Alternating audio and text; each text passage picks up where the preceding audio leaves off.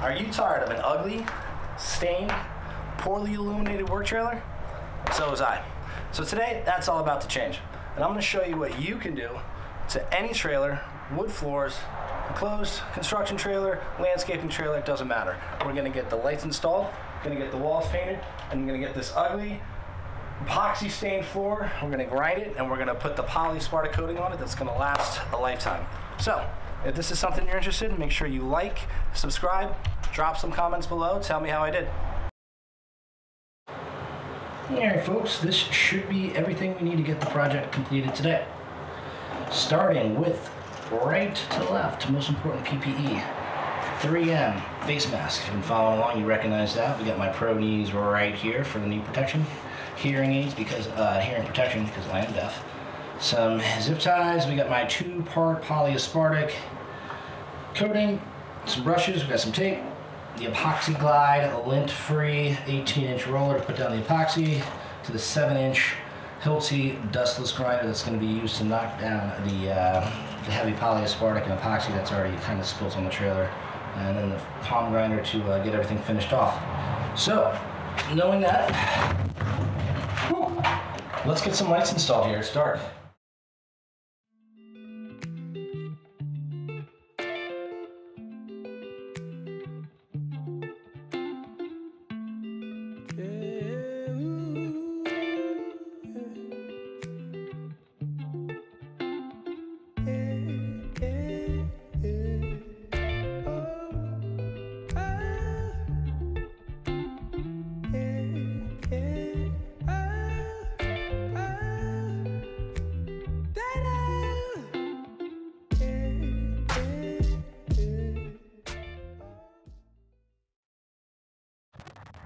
Folks, 1, 2, 3, 4. Oh my goodness, it's so much easier sitting here. Wow. All right, so it's roughed out. Just kind of give you guys a snapshot of how I'm doing this real quick. Fortunately, my trailer was kind of already pre-wired, not really hardwired, but there's a little extension cord on the outside you plug into, which provides power to this, which gives us juice to that. We got a little bowl over the workbench over there, but yeah. So now we've got 4. Oh, it's so nice in here now. I can finally see. See how ugly this thing is. Goodness gracious.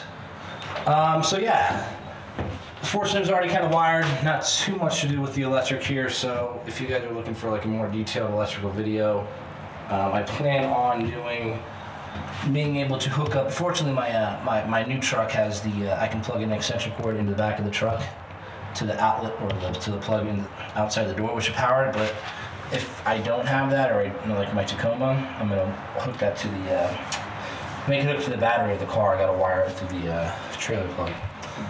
But I was gonna demo these shelves, but not a demo, but just take them out and kind of reconfigure them, but I'm just going to leave them up for now. I think I'm going to make my my folding workbench right down here. So, recut and maybe swizzle that up a little bit. But yeah, not too much else to do. What I'm doing now is just, now that it's kind of roughed out, I'm going to tighten it up and get the cords kind of buttoned up there, not dangling everywhere, and then start the prepping, start the grinding. Like I said, after now that we have light, we can kind of finally see what we're up against here.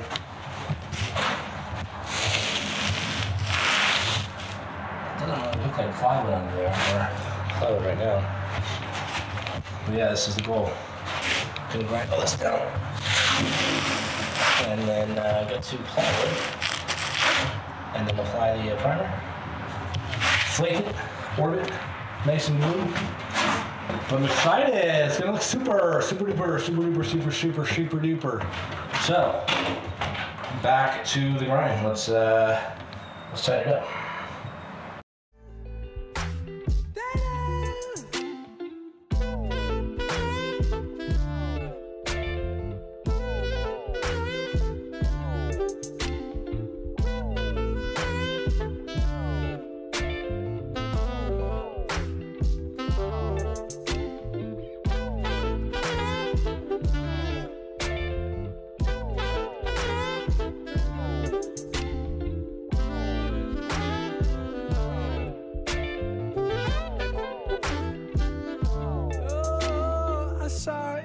hit me like that.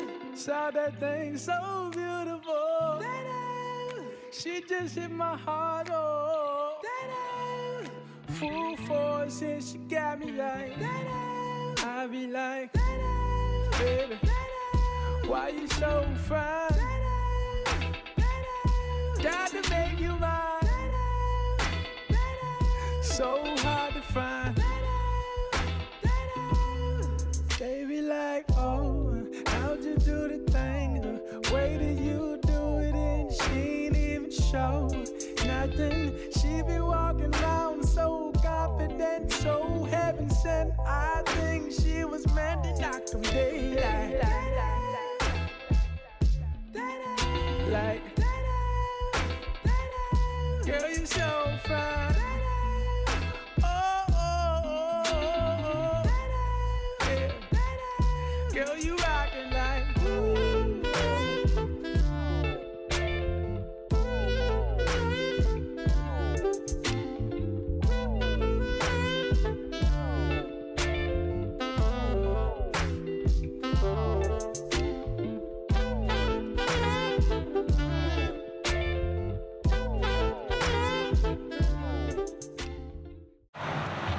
Well, folks, a lot more work than I anticipated. All right, I don't think I need to sand.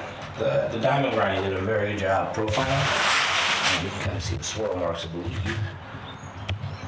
That's kind of what you want with any kind of coating, basically. Just a nice porous surface for the material to soak into. So, good golly, that was a lot of epoxy.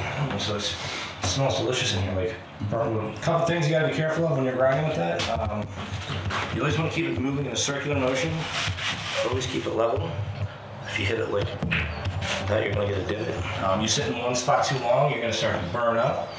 So it smells good in here. We can kind of see where, especially with the material that was underneath there. I don't know if it's flammable or not, but yeah, so always keep the, you see the video, but keep the grind in small circles. Oh, you never stop. You're gonna dig into concrete, wood, whatever substrate you're dealing with. So, that is that. Let's get the walls painted. Halfway there. Oh, I gotta take off all these little.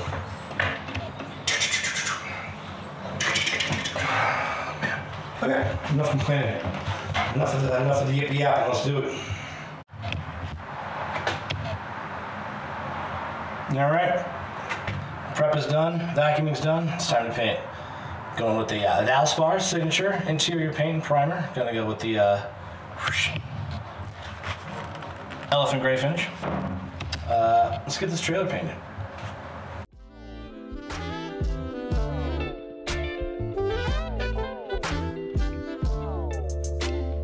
She was so sublime, super fine. She was never lying, strutting in the heels or her slides. Either way, eyes on her every single day, week, year. Everyone wondering how she does it with no fear. All that confidence, was it heaven sent? Does it come within? Does it come run out? I don't know. She'll just have them running out and in. Man, they want to sin, talking deadly sin with Mrs. Lady. I don't understand why she hit them like.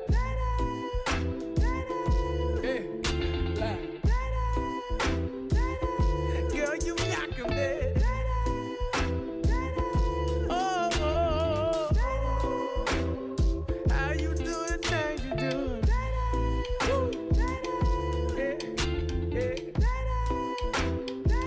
Baby, you knock 'em dead. I'm already said.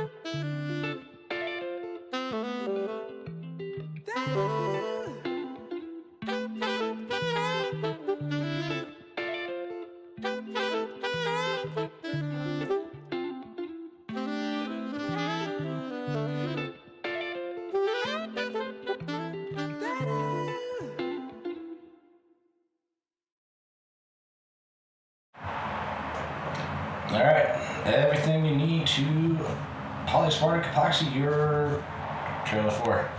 All right, left to right. Where's my finger? Shoo. We've got the mixing drill. Number A, number B, epoxy. We're gonna mix up some brushes, the fiberglass tape, epoxy glide, 18-inch roller, gloves, Weber flake, spike shoes, squeegee, mixing bucket, acetone, and then all the bucket, we're gonna pour everything in. So, examining a little bit closer, everything you need. Gonna need a good mixing drill to mix up the 2-part epoxy. So, what we're gonna do, this is part A, intermediate coat. Holler if you need a discount code, Concrete Floor Solutions, happy to help you out. Great material. So, we're gonna mix up the epoxy, add our acetone, and then ready to pretty much lay it down with the squeegee. From here, we're gonna go to our epoxy glide, really good high quality, lint-free roller, highly recommended. Worcester, some of the best. This is gonna be our little touch-up roller, slash along the edge, slash when we lay down our fiberglass mesh, we're gonna roll over it with that roller right here. This is what I was talking about. This is the Adforce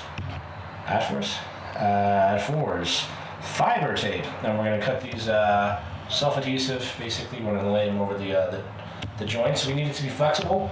Epoxy is gonna be hard, right? So, especially the stuff you get from the store, Home Depot and Home Cheapo, it's a water-based epoxy. So after it evaporates, it becomes very brittle. All the water is gonna evaporate within the first couple of days. So, enough science. Moving over, safety gloves, of course. Spike shoes, a couple things with these. You always wanna make sure they're clean. Sometimes you get boogers under there. I call them schmussies. You see a schmussie right there? A schmussie is going to get in the final coating, and you do not want that when you're doing your rolling. Not the end of the world, but you catch too many when you do your Polyaspartic, you get little boogers in there. Flake of choice, going with Orbit because we have leftovers, and it's free! Oh boy. We have 3 pounds. According to our calculations, I should need 4 for a full flake. But I think that's just a little aggressive. I think we should be able to do a heavy full flake application on the floor. Acetone right here, nothing fancy. This is just gonna help reduce, gonna cut down the solid percentage from 100% epoxy solids right here to 93%, which like I mentioned earlier, it's gonna absorb into these little scratch marks. You can finally see the scratches that we want to achieve. As with any coating, concrete, wood, anything like that, nothing's going to bond if it doesn't have a pattern or deep. If you looked at under a microscope, it's going to be that's a planetary grinder. Anyway, so next thing you see me do, we're gonna start on the nose. Squeegee our way down, just like we do seal coat a driveway. Once that's done, throw in our flake, and then call it a day. It's about 5 o'clock. Been at this for a while, but very happy with it so far. Very happy with it. So enough dilly-dally. Let's transform it. All right, so we're at the final step here. What we're going to do, basically, to mix up the 2-part epoxy, we're going to start with part A, part B. Put that in the 5-gallon bucket. Into that, we're going to add our. We calculated 7%, which was like roughly 9 ounces of acetone to thin up the epoxy. So once we're done with that, mix it in here thoroughly. What's key with this here before it gets too noisy and I won't be able to talk, along the sides, up and down constantly, at least 2 to 3 minutes. You really want a thorough, nice mixture, nice and viscous. Once that's done, you have about 45 minutes working time. That's key to remember. Make sure you have everything laid out. Everything where you're going to step off the trailer, where you're going to be working, everything soup to nuts lined up. It can set on you pretty quickly. So that would be my biggest takeaway is just make sure everything's ready to go. You got your brushes, you got your rollers, your squeegees lined up, extension cords, everything plugged in, taped off. The last thing you want to be doing is scrambling and running out and trying to get something and you're going to get some boogers, contaminants when you step off the trailer. When you step onto something, you're going to bring stuff back in. So that's a chance for a rock or a pebble just to make your life a little bit harder. So that and plan where you're going to start, where you're going to end. For this one, I'm going to start off the top. Usually, it's like a driveway. I can step off. I can work my way out the egress there. I'm going to cut in the corners. Small brush is fine. Once the epoxy's mixed up, I can take 45 minutes. That's about it. Maybe a little bit longer depending on the region and temperature. So I plan to mix it up in here, pour a little bit off into this little edging bucket right here. Go along the edges, get everything touched up, because basically what it is epoxy, and when this chemistry starts to set in, the flakes, that's what's going to adhere into it. So don't worry about flakes getting on the new walls we just painted or anything like that. Where you put the epoxy material is where the flakes are going to stick. So I'm going to go ahead and I'm going to epoxy the joints first, get those set. And then work my way, trim it first, just like you would any vertical wall you're painting at your house, and then squeegee. Gonna work my way left to right. Once I lay it down, I'll probably lay down about half. I'll probably need like maybe 2 gallons, 3 gallons for this driveway. Driveway, good God, it's a trailer, Royer. It's a trailer. So once you're gonna squeegee left to right, east to west. Come back in with the back roll. Back rolling is key. I'll explain a little bit more when I'm actually doing it. So once I squeegee left or right, I'm going to come back in. I'm going to come vertically. Long, nice, even strokes. Make it nice, and you're going to hear that sticky sound kind of pop up, and that's what you're going to want. That's what's going to kind of like pull up the fibers. That's going to pull up the paint. That's when you're going to broadcast your chips in there. It's going to give a nice profile for them to fall in there, and we're going to do a full broadcast. So that basically means we're going to disperse the chips until rejection. Like I said, I have 3 pounds, called for 4 pounds, but I think I'll be able to get away with it. If worst case, it's a heavy flake. Aside from the aesthetics of the vinyl chips, protection. It's going to add another layer of protection. The chips are about, depending on the profile and the size you get, each chip's going to be a little bit thicker, so it's just going to add a nice little layer of protection to the trailer forward to stop from the dings. The dog's over there. Stop from the dings and scratches. We'll see how well it holds up. But yeah, I think it's going to turn out well. So let's get mixing.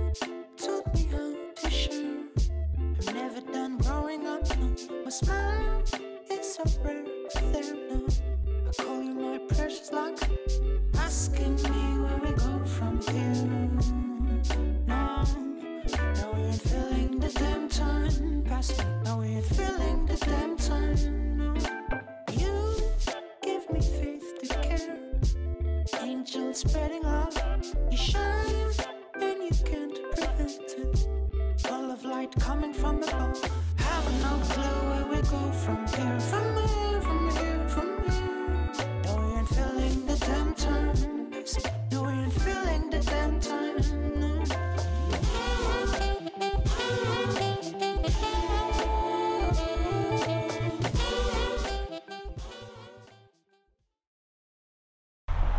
right, everybody, back on day 3. Most important and final step. We are here to flake, scrape, vacuum, and then apply our single component Polyaspartic top coat. All right, so what we got left to right? We got a scraper, metal scraper. You want something kind of heavy? We're gonna lightly scrape over any excess flake that might be sticking up. Not sure if you can see any. It's not pretty absorbed into the epoxy flake, but you want to scrape just like these things are vinyl chips, so they stand up at a sharp edge. They're kind of like razor blades after you apply the polyaspartic. So we're gonna scrape them down. Then we are going to, after we scrape, we're going to use this vacuum, Craftsman, handy dandy. Didn't feel like turning on the generator to get the other one out, so that's fine. I'm just going to scrape up and vacuum the excess flakes. From there, we got our 6-inch roller we're going to use for the small edging, get underneath the tight spots. Our big epoxy glide Worcester roller. That is a very lint-free. It's designed to hold up to different chemicals and compounds versus dissolving nap heads of the other quality. We're going to wear our booties when we're doing this because I'm a neat freak. Any contaminants you put in right now are basically will be sealed in Jurassic Park style, like the mosquito in the ember thing. You're going to just, it'll embed in there and it's always going to be there. So I like to remain nice and clean. Any contaminants, any chance for schmutzies coming up, getting back in the trailer when you're doing the top coat, not fun. I can't stress this enough. Wear your mask, wear your safety, wear your PPE. I took it off at the last minute as I was finishing up, last job, dropped the roller, bam, splatter. Didn't know it until like 5 hours later when my eyes started burning and I didn't have it on, and I looked in the mirror closely and I saw a little black speckle of epoxy, and if I was a genius, I would have been wearing this, which I made my investment in, and for the next 24 hours I was in agony and pain, worrying if I was going to go blind because I have epoxy curing and setting up in my eye. Luckily, was not the case and came out the next morning, a little sore, a little red, but I'm able to see. So I can't stress this enough, especially with this polyaspartic.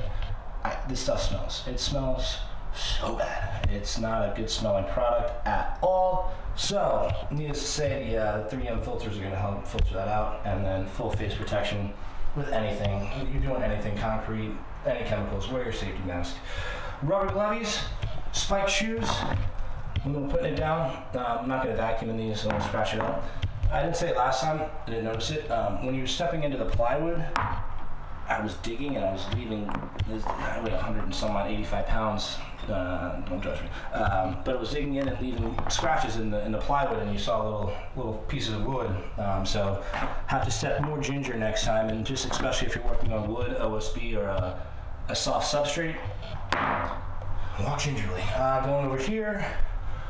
So this is a top clear coat. This is going to be the most important part. CFS, Concrete Floor Solutions, Polyaspartic, some of the best stuff on the market. Walkable in 24 hours, drivable in 48 hours, but I'm gonna give it 2 days to cure. Happy to give you all a discount on this. Just hit me up, drop a comment, and I'll be happy to share my vendor and get you guys set up on a kit. Any questions you guys might have for any concrete wooden floors, walk you through the process. Great team over there. So yeah, that is the polyaspartic we're gonna do. We're only gonna need a gallon, less than a gallon. I think it's like 120 square feet per gallon, so I'm only gonna fill up maybe 2 to 3 of these quart buckets. And here, final step, once the clear polyaspartic is put down, it's called aluminum oxide.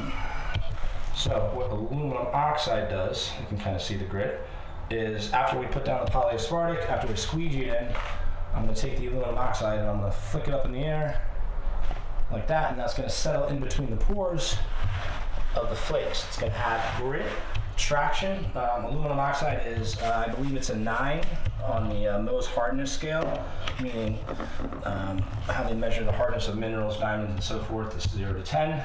Talc being your softest material, diamonds being the number 10, the hardest, and aluminum oxide is number 9. And they use this in all sorts of different products, toothpaste, abrasives. You can find it pretty much in anything. Sand blasting equipment, wheel grinders. It's very hard.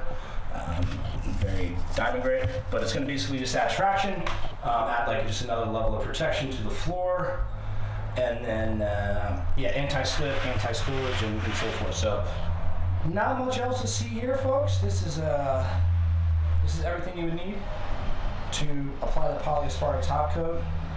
You don't need everything here. You could probably get away with some, you know, a little lesser quality rollers and so forth, but don't skimp on the PPE. So next time you see this beauty, she's going to be shinier than she is now, stronger than she is now, and better than ever before.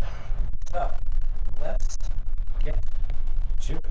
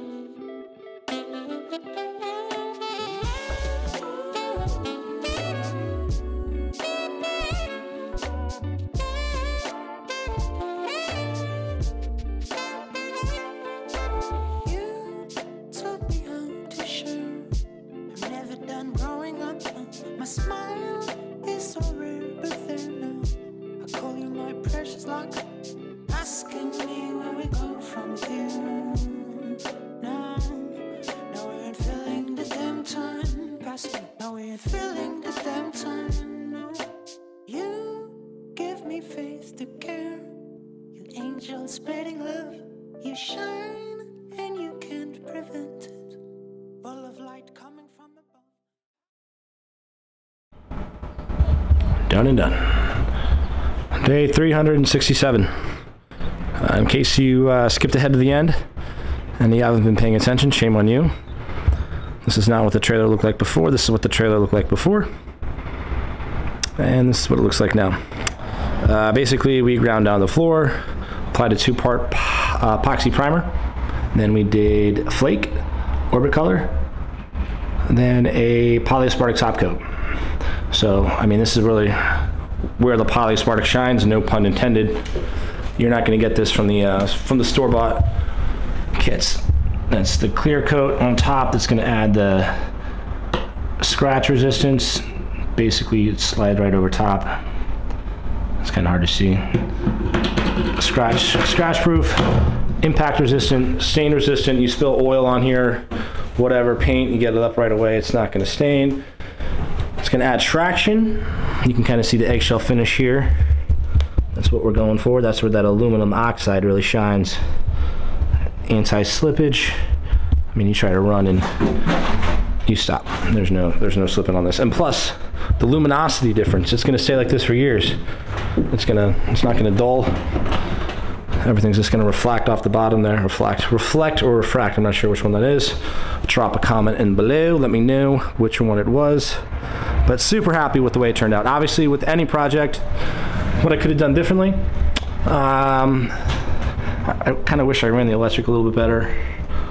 This is kind of just hodgepodge to start. I plan on putting chargers in here, workbenches, and so I didn't really, it's going to get rerun anyway. So from there, other issues, I kind of mentioned I wish I did a full flake application. There are a couple holidays, as I like to call them.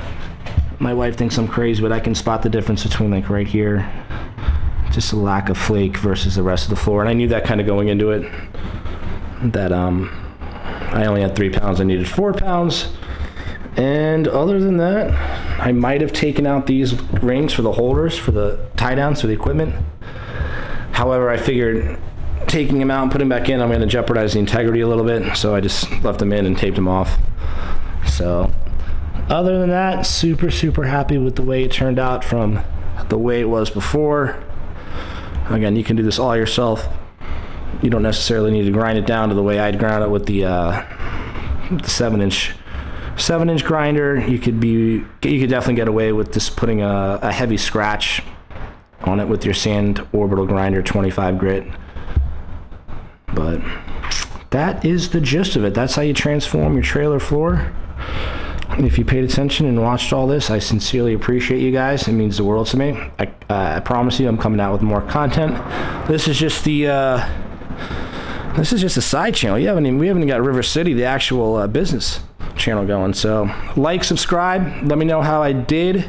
Stay tuned for more updates. This is the last you're gonna see the trailer like this without the razzle dazzle. I got razzle dazzle coming. Gonna get some electric reels, hose reels.